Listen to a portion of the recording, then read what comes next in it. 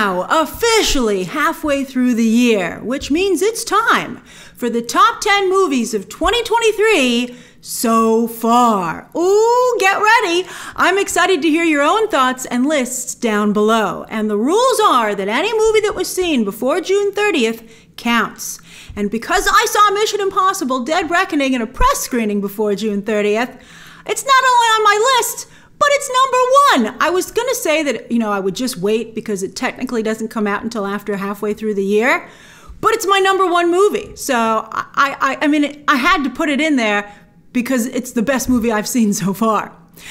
So yeah, by the way, you might be like, what? Why are we going from best to worst? I know a lot of you prefer to go from worst to best, but I have a feeling that some of you aren't going to like the movies at the bottom of my top 10. Here's a hint. Poor Disney. They just can't catch a break these days. So it'll be a different kind of suspense. But wow, Tom Cruise sure is on a roll, and he keeps topping himself unbelievably.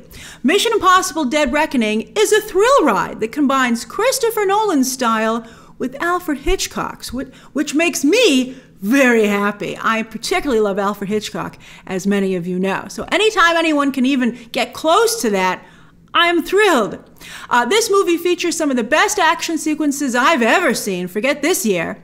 It's hilarious and absolutely gorgeous to look at. Plus, it features a number of actors who I just really adore spending time with, and I'm so happy to see them level up in this franchise. It's not a perfect movie, and you can check out my non-spoiler review, which is currently up, to learn a few places that I think it misses the mark, and we'll discuss it even more when my spoiler review drops next week. But so far, yeah, best movie of the year. But it is close. Usually you would say not even close. But yeah, there's a very close runner-up. And in fact, because most of you haven't seen Mission Impossible Dead Reckoning, I bet it's your number 1. And that's Spider-Man Across the Spider-Verse, another franchise that keeps upping its game from installment to installment. Unbelievably so. You think you can't get better than the last entry, but yet here we are. Now, I have loved Miles Morales since I read his debut comic. A fabulous character. I get annoyed when people say he's not an original character. He is. He's incredible. And it's thrilling to see him not only realized on the big screen, but to grow even more as a character. They not only did a good job, but they've improved the character. Oh, it's amazing. He feels so authentic and real, and it is also a fun and exciting character as well, just like you would want from any superhero. Plus, the animation in this movie is nuts. Like, wow, the first one was good, but this movie belongs in a museum of modern art. And as animation catches on with adults in the West, in large part thanks to this franchise, it's so exciting to see experimentation in the medium and boundaries not just pushed, but broken. And it has a great story. That cliffhanger ending was incredible. I can't wait for part 2.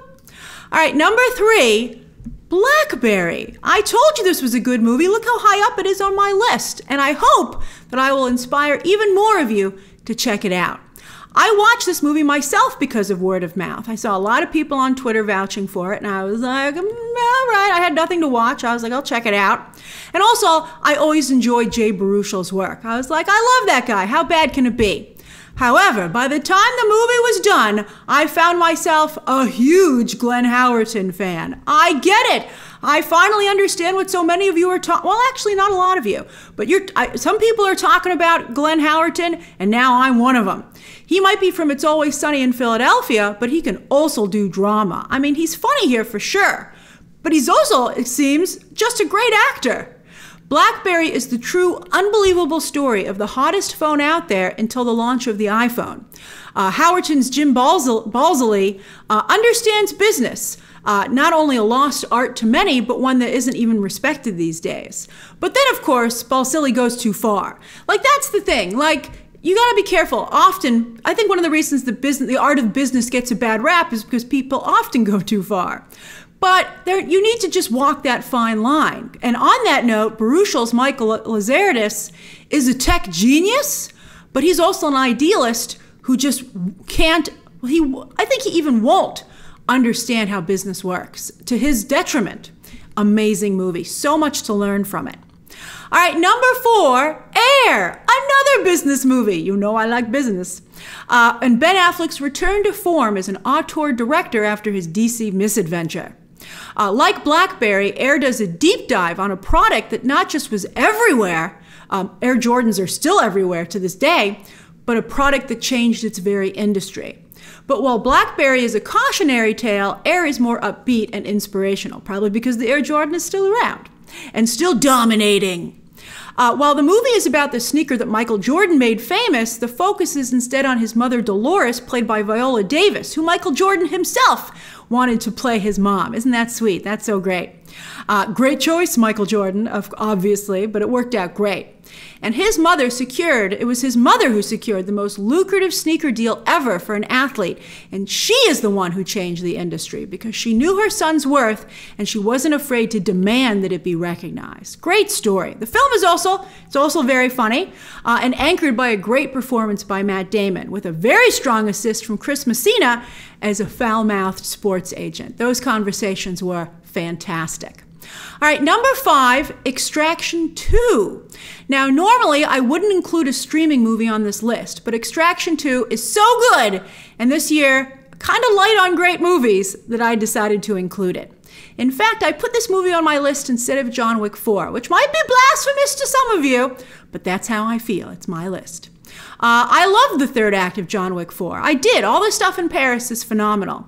But I felt the movie was a bloated version of what the franchise once was and lost the emotional thread that had made it special. To me, John Wick 4 has some stunning action sequences for sure, but again, as a movie as a whole, it's really driving in circles. And I hated that ending, boy, especially because it looks like they're not even going to have the guts to keep it. Extraction 2 is still early in its franchise and keeps things simple. Like the title says, Tyler Rake's job is to get someone out of a bad and dangerous situation, to extract them.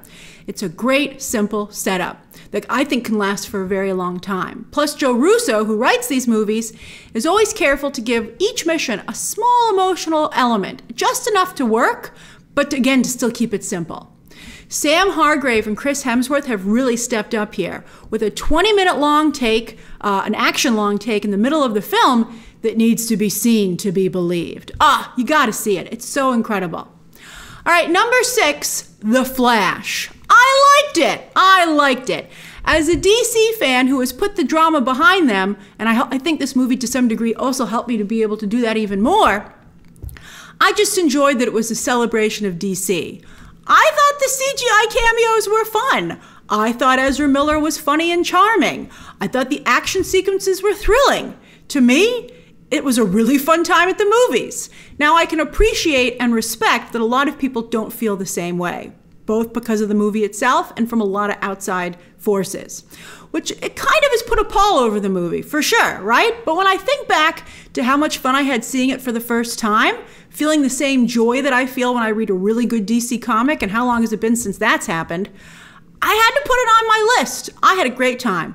I know a lot of outside forces have influenced how people feel about this film, and again, I get it, but I hope that people give it a chance down the line on digital and Max. And again, you might not like it, but like everyone I know liked it, I think the odds are solid enough that you can watch it at a low price point or for no extra cost.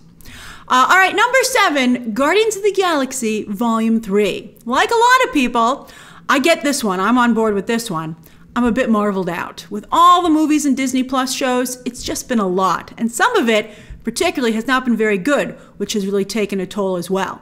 And there seems to be no overall direction post-Endgame.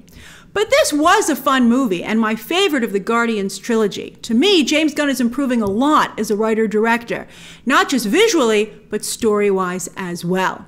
Guardians of the Galaxy Volume 3 is funny, thrilling, and also has some really dark but compelling sequences. Not everybody loves that, but I love that stuff. I love dark storytelling, and this was really good. And again, I think MCU fatigue is the only real reason this isn't higher up on my list. You're like, it was great, but what's the point? I'm glad Chris Pratt's Star-Lord is sticking around, though, and I'm excited to see the new Guardians of the Galaxy team, hopefully soon, as well as the former members who have now struck out on their own. Thanks to Gunn's work over the trilogy and the Russos in Endgame, these have become some of my favorite MCU characters, which really struck me when I was watching this film. I was like, I love you guys! To borrow a page from Groot. Number 8, Megan! Yeah, that's right. This movie came out this year, but at the very beginning of January. So I suspect a lot of people have forgotten about it already. But when it came out, it was a sensation. I loved it. It was another pleasant surprise that I had such a good time seeing at the theater. Not only is Megan a clever commentary on technology today and how dependent we've become on it, it's becoming more ripped from the headlines day by day. I can't wait to see what they do with the sequel. But it also perfectly captures modern social media culture. The Megan dance that Amy Donald and company came up with was an instant overnight sensation. It was so compelling, and styling Megan like an influencer was genius. I also think it's great to see women in the tech space recognized. That's great. From co-producer Allison Williams as Megan's inventor, perfectly cast. Allison Williams is slightly dislikable, but it was very well used here. She was phenomenal. And up-and-coming screenwriter, behind the camera, up-and-coming screenwriter, Akilah Cooper. Director Gerard Johnston also managed to strike just the right balance of horror and comedy. They don't do a ton of horror comedies these days, and this was a great one. As I said, I can't wait for the sequel. Number 9, Elemental. I also liked this one. In fact, I think a lot of people like Elemental, or at least they will when it hits Disney Plus, when I think most people are planning to watch it. Don't forget, it's so good. Elemental, it's number 9 good, but it's good. Elemental is not just a charming story about an immigrant family trying to make a new home for themselves, but it's also a surprisingly steamy romance. Probably Pixar's most romantic movie to date. Leah Lewis and Mamadou Athie shine as Ember and Wade, and the movie is quite clever in what they can do as fire and water. It's almost like they're superheroes. I love that stuff. Sure, this is a very small film, but I think the real issue was that it was really poorly advertised. And it is, in fact, it wouldn't seem like it from the promotion, but it really is a worthy Pixar entry. And then finally, number 10, The Little Mermaid. I'm doing it. I'm putting it on here. This movie got so much hate and it really pulled its image down, which is so unfortunate. But again, I thought back to how much fun I had watching the film for the first time in theaters. And so I decided to put it here on my list. I still believe it's Disney's best live-action adaptation to date. And while I understand, just like MCU fatigue, people are starting to experience Disney live-action fatigue, well, on this one, I'm still enjoying them. The Little Mermaid, this one, is such a positive film and feels like a wonderful tropical vacation. Halle Bailey is a fantastic, charming Ariel, and I was dancing in my seat to the musical numbers and singing the famous songs for days after. Melissa McCarthy also makes for a great campy Ursula, and for the most part, the whole cast is fun. I also loved the visuals of the sea. I loved how they handled that, and I thought that infusing it with a Pirates of the Caribbean vibe was a really clever and effective idea. And I love the new ending. I just had a great time watching it, so I put it on my list. It's number 10. It probably won't make it to the end of the year, but I liked it, and I wanted to put it on here. So those are my top 10 movies of 2023 so far. What are yours? Share your lists and thoughts down below, subscribe, and of course, as always, you can check out some more videos right now.